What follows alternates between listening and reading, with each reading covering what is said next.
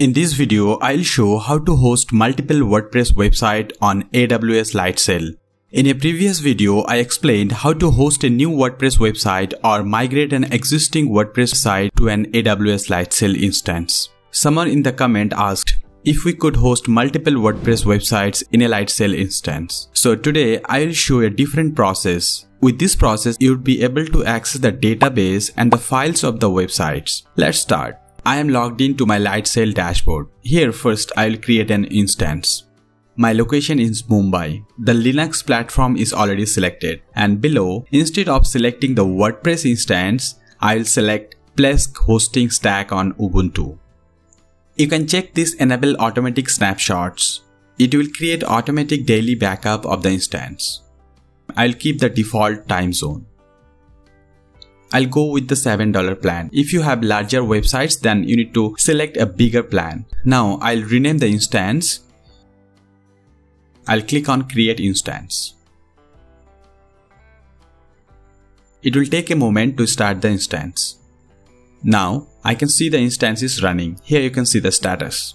Here you can see the IP. If we reboot the instance, the IP will be changed. So first we need to get a static IP. I'll go to the networking tab here, and I'll select create static IP. Here I'll select the instance. This is the only instance I have. I'll change it. Okay, static IP WordPress Lightsail. Now I'll click on the create button. This is the public static IP. I'll go to the instances tab again, and the new IP is attached with the instance. Now I'll reboot the instance. After the reboot, I'll open the terminal of the instance. I can click on this to open the terminal. I have another option to open the terminal. If I click on the instance name here I can use this connect using SSH option to open the terminal. Our instance is ready. Now we need to log into the system. We do not know the username and password yet. So I'll open the terminal, and here I'll paste this command. I'll press enter. It shows two URLs. I'll copy the second URL here, and I'll open a new tab. Here I'll paste the URL. For the first time, I need to click on this advanced option here. I'll select this proceed to the unsafe option. Now I get the Plesk admin option. I'll accept all the cookies here. Here I need to create the username and password. I'll keep the default username admin as the username, and I need to use my email ID which is associated with the Lightsail, and I'll generate a password for this Plesk admin. I'll copy the password in a notepad document. I'll save all the username and passwords, and I'll select this option. I do not want to reset the password on the next login, so I'll not check this. I'll click on enter Plesk. It will take a few moments to setting up the Plesk panel. With Plesk, you can control your websites as you can do on a cPanel. This is the Plesk dashboard. Still it is initializing. Next time when you need to log into the Plesk admin, we'll use the public IP. I will show you the process in a moment. Now here I'll add my domain. After adding the domain, I'll install the WordPress here. I'll click on add domain. Here I'll select WordPress. I'll type my domain name wptrialzone.com, and under WordPress setting, I'll keep the default settings. You can copy this username and this password. If you want to use FTP for the website, I'll click on add domain. Now it wants me to install WordPress. But before installing WordPress, we need to set up the DNS settings for this domain. I'll close this window here. I'll go under websites and domains here, and I see the domain here wptrialzone. I'll click on that, and I'll open the hosting and DNS tab. Here I see domain is not resolvable. I'll click on that, and at the top you see update DNS settings on the side of your domain registrar or external DNS provider. I'll click on that. Here I can see the name servers. The name server setting is little different. You have two options to connect the domain. It offers the name servers, and the other option it offers is a record. I'll use the first method here. For that, I need to log into my Namecheap account. Here I am on my Namecheap account, and this is the domain wptrialzone. We need to add the glue records to add the name servers. Here under advanced DNS, I see the option personal DNS server. I need to add the glue records here. I'll select add name servers and I'll select NS1 and I'll copy the IP. Done. Now I'll add one more name servers here, that is NS2, and I'll paste the same IP and click on done. To see the personal name servers, I need to click on this search button. And here are the servers. I added these two name servers. Now I'll go to domain and here under name servers, I'll select custom DNS. Now I'll copy this NS1. I'll copy the second name servers, that is ns2.wptrialzone.com, and I'll click on this save button. To understand this process, if I scroll down, I can see the option Namecheap. If your domain is with other providers like GoDaddy or any other providers, then you can open that tutorial page and you'll see the guide here. How to add those glue records or how to add the DNS records for Plesk. Here it still shows domain is not resolvable. So I'll check the name servers. Here I'll type wptrialzone.com and I'll click show NS records. It shows the name servers have been updated. Let me check if the website loads. It doesn't show anything yet. I will wait until the name server updates completes. I can see something here, WP Trial Zone. The name servers have been updated. Now I'll install WordPress to this domain. Now I'll go to dashboard here. I'll go to WP Toolkit and I'll select this install WordPress. I'll put Positive Geek as the website title and here I'll change the username to Positive Geek. And I'll keep the same password, I'll keep the same email for WordPress admin, but I'll copy the password. This is the password for WordPress dashboard. I'll install the WordPress here. Here you can see installing WordPress.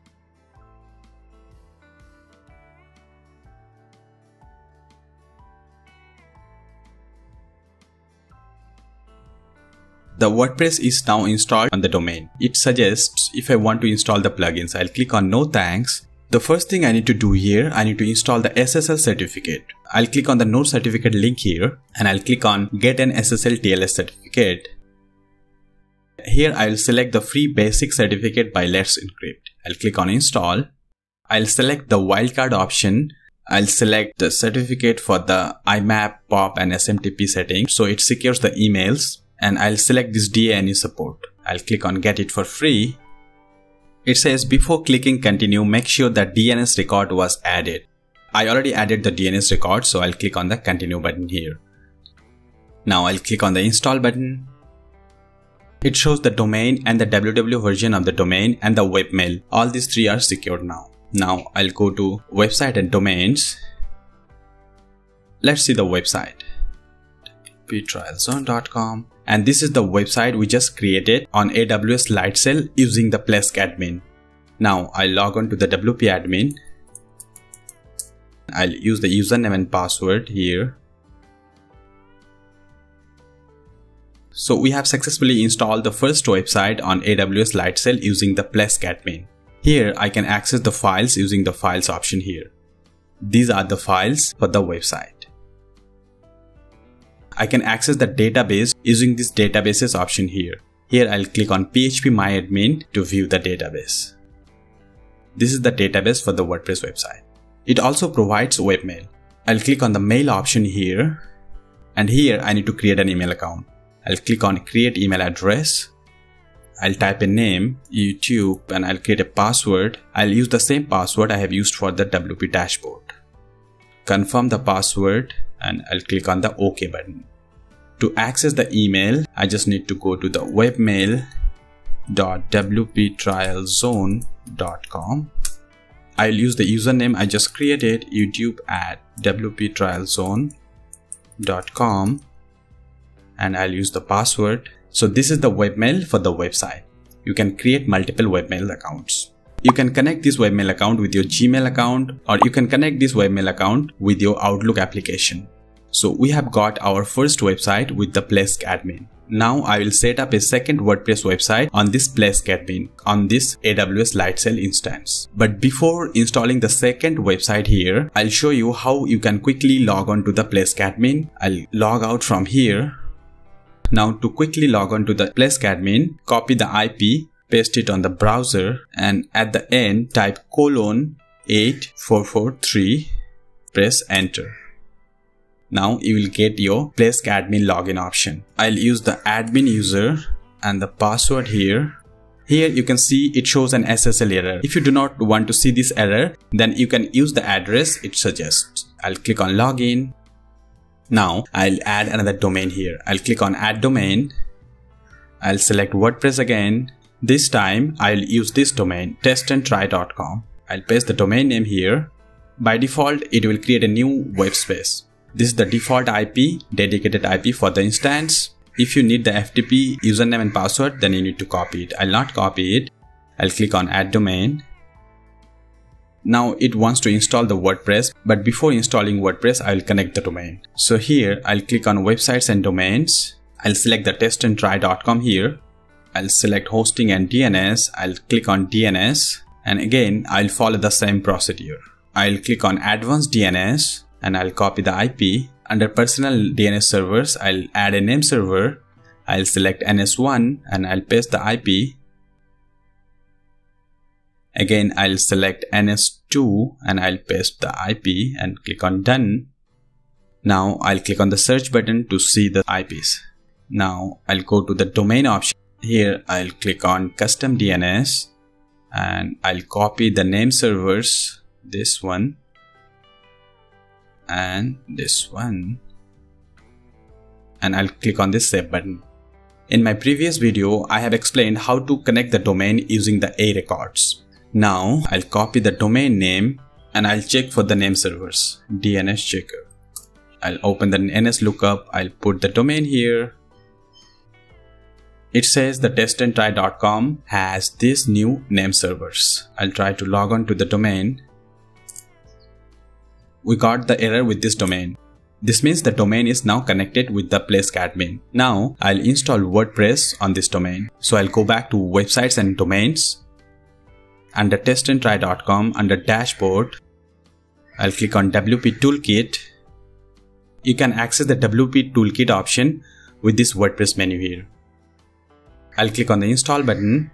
Here I'll select my new domain, testandtry.com. For this website, I'll keep the default website title. I'll use the same username and password I have created for the previous website. I'll keep the default settings for all this database and automatic update settings. I'll click on install. WordPress is now installed on the new domain. Now I'll set up the SSL certificate. Under SSL and TLS, I'll select no certificate, get an SSL certificate. Here I'll use the Let's Encrypt option. I'll check all this and I'll click on get it free. I'll click on the continue button here. Here I can see the domain is now secured with the SSL certificate. I'll open testandtry.com. I'll log on to the WP admin. This is the username and this is the password we have created for this domain, and we are logged in. For this domain, you can create email accounts under this mail option. Here, if I click on create an email address, now it will suggest for which domain I want to create the email. I'll create the username. I'll enter a password. I'll confirm the password and I'll click on OK. Let's try to log into the Webmail account. Webmail.testandtry.com. Here I have used subscribe at testandtry.com and I'll put the password. This is the webmail for the second domain. Here we have two WordPress websites under this instance. You can access the files and the database like you can do on a cPanel. You can install multiple WordPress websites here. That's the end of the video. If you like the video, please hit the like button and don't forget to subscribe to the channel.